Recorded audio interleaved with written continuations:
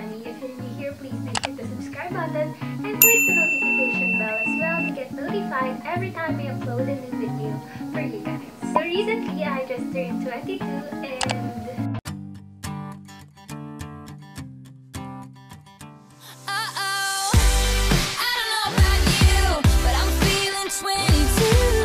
okay, I don't look like 22, I look like 12. Okay, and yes, that explains my background over here that says happy birthday and so this light box over here is a gift from my college friend, so thank you so much for giving me this one. For today, I am very happy to share with you all the 22 things I learned in 22 years. And yes, I was really inspired by a lot of YouTubers out there and content creators who actually did their own version of this thing. But for today, I decided to make my own version. So basically, this one's going to be a get ready with me video. Plus, I'll be sharing with you all the life lessons I've learned throughout the year. Sa totoo lang, sobrang hirap i-compile ng lahat ng learnings in just 22 things. But for today, siguro, I'll be sharing with you all the 22 most important lessons I've learned throughout the years. And yeah, join me as I do my everyday makeup look as well. So, let's start. First things first, let's prep my skin, and I feel like my skin right now is so dry, kaya let's put some toner and moisturizer muna. Let's start first with the toner, and I will be using, oh, where's my toner? Okay, to start with, let's use this facial toner from the Food House, and sobrang tipid na ito gamitin, like siguro 1 year na to, pero, or more than a year na to, pero ito pa lang yung nagagamit ko. And then, let's use some cotton pods right here. So this one's from Miniso. Ewan ko, recently kasi hindi ako masyadong nag-skincare, kaya sobrang dry nung side ng nose ko and the rest of my face. Especially this area. Ayun.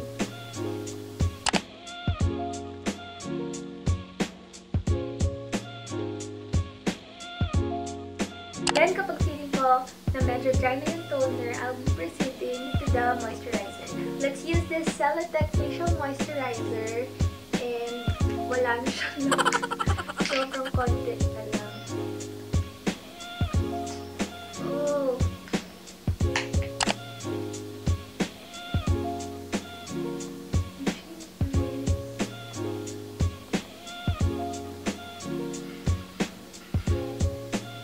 So usually, pinamassage ko din yung face ko when I apply the moisturizer.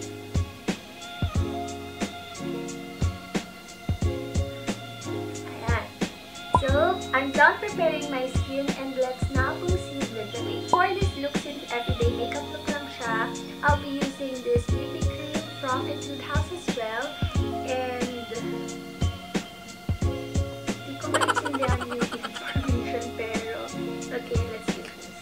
So, sobrang konti lang nang i-apply kong product kasi I want this look to be as natural as possible. So, ayan lang siya. You can see. Ayan lang siya. And okay na to sa face and neck ko. Then, ito ko muna siya ina-apply using my fingers. Then later on, I'll be using a blending brush or a sponge to blend it out.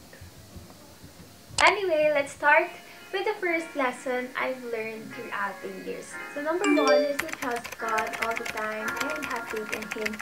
So I think that is the most important lesson I have learned in my 22 years of existence. Kasi kapag may problem ako, sobrang sinusurrender ko talaga lahat sa Kanya. And yeah, kaya siya yung pinakaunang shinare ko sa inyo.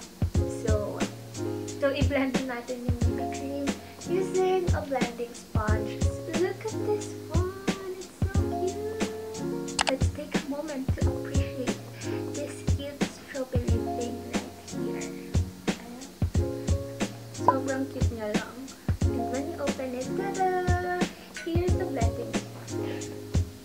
And it's so soft then. So the next thing I'll be sharing with you all is to love yourself more. Because if you don't love yourself, how the hell are you gonna love somebody else, right? RuPaul's Drag Race pala. Anyway, that's from RuPaul's Drag Race, pero sobrang totoo nun. Because when we learn to love ourselves, I believe everything will follow. So, yeah. Sobrang soft talaga ng sponge.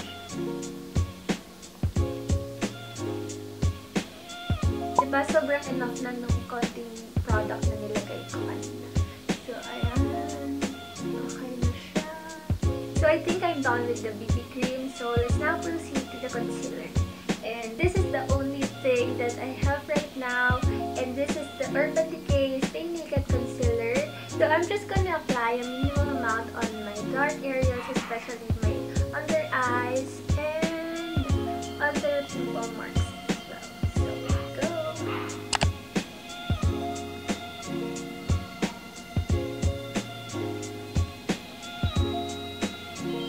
Then I'll be using this strawberry blend. Then I'll be using the same sponge to blend it out. So habang binablend ko to, let's continue with the list. And number 3 is that it's okay to make mistakes. For me, it's totally fine to make mistakes. And instead of calling it a mistake, let's call it a lesson. And yeah, it's okay to make mistakes. And what's really important is that we learn from that mistake and not to do the same mistake again in the future. The fourth one on the list is that not everyone will like you, and that's okay. Kasi that's totally fine. Basta ang importante, wala tayong tinatapakang tao or wala tayong sinasaktan tao, and that's it. We cannot force someone to like us naman. That's totally fine. So, tapos na ako sa concealer, and let's now proceed to my brows. So, for today's brows, I'll be using this Nichito brow pencil in the shade Walnut and Chestnut, and pagkahaluin ko lang sila. If you watch my previous uploads, especially the Blackpink series I have made, you already know na ito yung ginagamit ko when I was still in college for my schoolgirl makeup or my everyday makeup look kasi sobrang long-lasting niya and ang dali niya lang i-apply. So, start. I'll be using the walnut first to outline the shape of my brows. And while I'm doing this, number 5 on the list is that slow progress is still a progress. Be patient because eventually you'll get there. It's really important that we don't rush things, and it's okay to not have your life figured out yet. So, totoo no. Take your time, be patient because eventually you'll get there. You will achieve your dreams, you will achieve your goals, and just take one step at a time. One step at a time, always. For the brows, laging dito daw dapat yung una. Then, pagkanoon. So, let's try that. So, the next one is it's okay to take a little break once in a while. Don't feel guilty about it kasi lahat tayo kailangan natin ng break once in a while. Or hindi tayo na-drain or feeling exhausted and the like. I am not really blessed with nice brows kaya hindi pa natin siyang i-outline. Anyway, number 7 is do whatever makes you happy. May it be playing games, playing sports, or vlogging, reading a book, watching movies, what else? Anything that makes you happy. Just do it, gawin mo. And trust me, it will help you feel better. Kapag pagod ka na sa work or sa studies, take a break, do whatever makes you happy. And I believe, balik 100% your energy mo to continue doing whatever that is.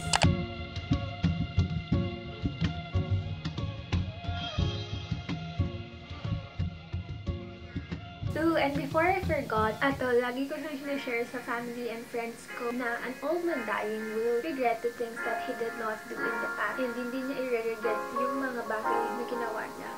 So, if that makes sense. And yeah, that leads to my 8th learning, which is to explore and try out new things. It's really important that we step out sa comfort zone natin. Like me, for example, sobrang takot ko na magsalita in front of the camera and i-post yung mga video na nagsasalita ako or kung ano-anong ginagawa ko. And once na nagawa mo na yun, you'll feel relieved, you'll feel great as well kasi alam mo yun, parang small achievement siya for you. Kaya I advise you guys to step out of your comfort zone, try out new things, go out, explore the world, go on to an adventure, and live a good life. So, yeah. So, pantayin na natin yung kilay ko kasi kanina pa siya hindi pantay and hindi nag-blend. Kaya, okay, I'll be using this tiny brush right here to blend this one.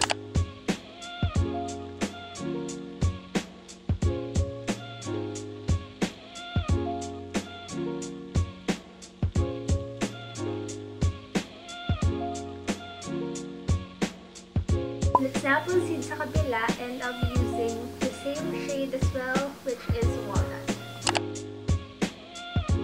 Number 9 on my list is to appreciate the little things in life. Like, be grateful for the little things na nakukuha mo, appreciate them. Like, diba, how are you gonna appreciate the greater things out there if you don't appreciate the little things? So we are number 10, and that is to appreciate your family and those people around. Especially this pandemic, sobrang naging eye-opener to para sa ating lahat to appreciate our loved ones. Kaya spend time with your families, appreciate them, tell them you love them because life is really short and we're really clueless kung ano mangyayari bukas or sa mga susunod na araw. Kaya, oh my God, it's really important that we appreciate these people because they're the ones who truly love us, and that is our friends and family. So, yeah. Another technique na ginagawa ko when I'm applying my everyday or natural makeup look, using the same brush that I use for my brows, ginaganito ko lang siya para mag-connect siya sa nose bridge. And this will serve as a nose contour as well. And this will help you achieve a more natural look. Kaya, finally, we're halfway there. Number 11 is to love your pets. Go on a walk with them, stay with them, play with them, or cuddle them. Give them their favorite food, especially chicken. Sobrang gusto nila yun. It's really important that we show them love and care and love them with all your heart. So much love for pets. Let's now proceed to the next step, and that is the eyeshadow, blush, and lips.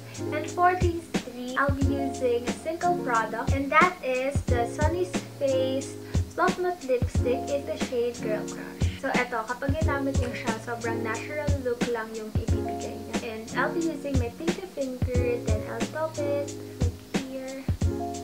Tap lang. And I'll apply it here, on my cheeks, and lips as well. Number 12 on the list is to work hard for your dreams. Do your part, work really hard, and of course, pray for guidance of the Lord, and everything will follow. Number 13, ito, sobrang recently ko lang siya natutunan, and that is to keep your circle small, quality over quantity always. Appreciate those friends who stick with you through the good and bad times, and when you find the realest friends, sobrang gaan sa pakiramdam, kahit iisa pa yan, or dalawa, tatlo, that's okay. Because what's important is that they are your realest friends. Diba? Parang natural look lang siya. I love doing this every time aalis ako, or kapag yung tamad makeup look lang. Number 14, ito, sobrang importante din ito. And that is to find the learning opportunity in every moment. Like, try to train your mind to absorb that life's shortcomings are actually opportunities for growth, and that will help you grow as a person. As I said earlier, it's okay to make mistakes as long as we learn from that experience. And number 15 is to reward yourself for your small victories. Celebrate those small victories. Like, for example, ako, I'm about to reach 1,000 subscribers here sa YouTube channel ko. And sobrang nakakatawa kasi achievement ko yon na even when I reach 100 subscribers, 200, 300, sobrang sineselebrate ko siya. Natutuwa ako. I am really grateful every time na dadagdagan siya ng isa, dalawa. Kaya, help me reach 1,000 subscribers. And I am really grateful that our YouTube family is slowly growing. Like, padami tayo ng padami. Kaya, thank you so much for those of you who are supporting me on my YouTube journey. So, using the same lipstick, I will put some on my fingers, then I'll top it on my cheeks to serve as a blush. Number 16. Find a healthy relationship. May it be your relationship with God, your friends, your family, relationship with your partner, or even your relationship with yourself. Number 17 on the list, it's okay to ask for help.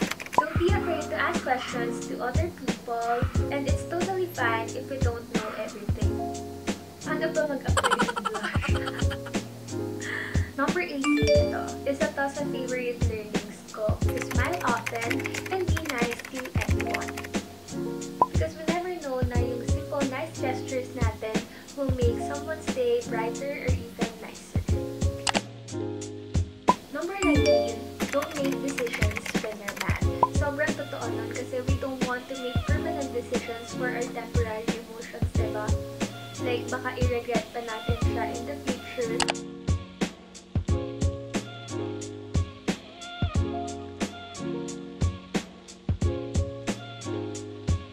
So, I'm done with the blush and next is the lips. So, tatanggalin ko lang yung lip balm na in-apply ko before.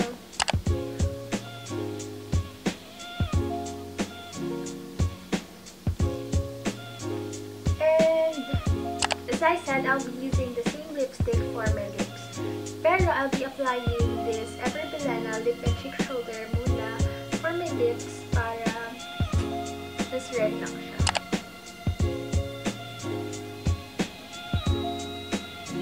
Anyway, what number are we now? We are at number 20. And number 20 is to be a listener. Alam ko lahat tayo gusto natin ng someone na makikinig sa atin, and might as well kailangan maging listener din tayo. Because in that case, kapag tayo naman may kailangan ng makikinig sa atin, andun sila to support us, hear us, listen to our stories, listen to our problems, and help us overcome those problems. Kaya, be a listener. Then, itatap ko lang to dito like this, and here's my mirror.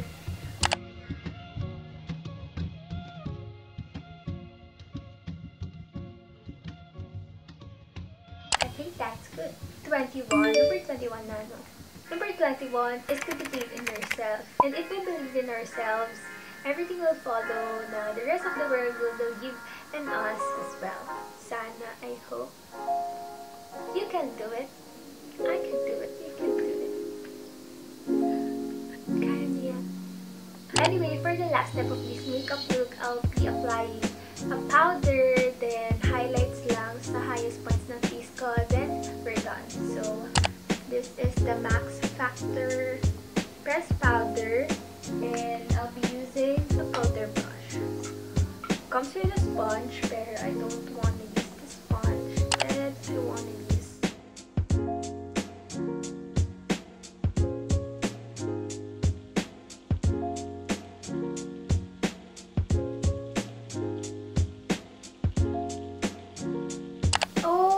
nakalimutan ko pala mag-curl ng lashes. Kaya, okay, let's curl my lashes. Then, I'll top it off with this Maybelline Hyper Curl Mascara.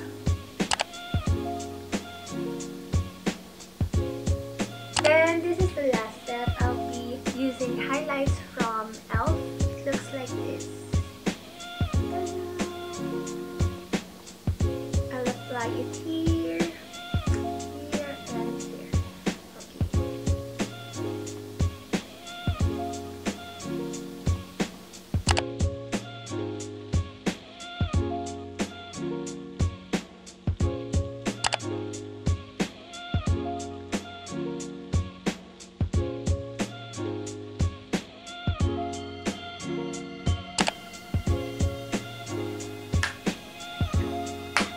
We're done with the makeup look, and number 22 is that I still have a lot to learn. Life is a journey, and I am very excited for all the